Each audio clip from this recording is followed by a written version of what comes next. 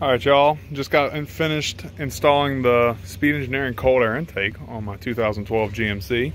It doesn't come with instructions, so this is kind of a video to maybe help you not have the struggles that I had. So upon installation, it was pretty straightforward. The only thing that I would really say you need to make sure is that, have a picture from their website of how this is shaped, because it does make a weird little turn right here to go into the throttle body.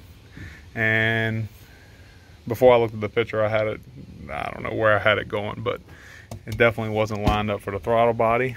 And also, when you go to mount this little box right here, it's important that you take out where the bottom grommets for the stock intake box go, because if this is in there, those bolts on the bottom right there and right there won't line up.